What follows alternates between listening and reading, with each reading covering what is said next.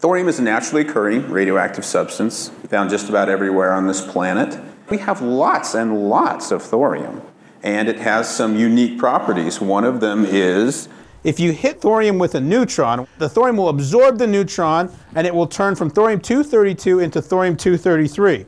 It's going to decay into protactinium-233, and then it will decay over about a month to uranium-233. Uranium-233, if you hit it with a neutron, it will fission.